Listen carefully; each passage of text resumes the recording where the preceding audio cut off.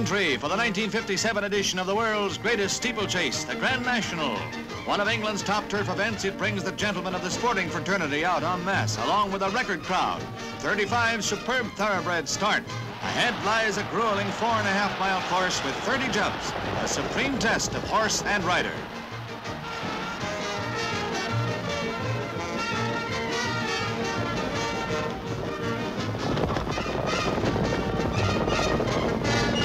No spills on the initial barrier, but then Aintree starts to take its toll. One after another, the early leaders fall out of contention, with the exception of Sundew, out in front from the start and keeping his position. But the others don't fare as well.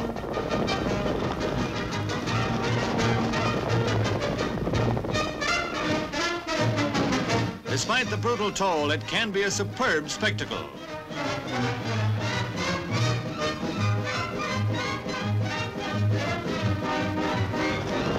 There's no denying Aintree's excitement. Number 7, Sundew, still leads. He fell at this point last year, but this year luck is with Sundew. At the halfway mark, less than half the field remains as they begin the second round of the course, with the jumps just as high and dangerous and the horses no longer fresh.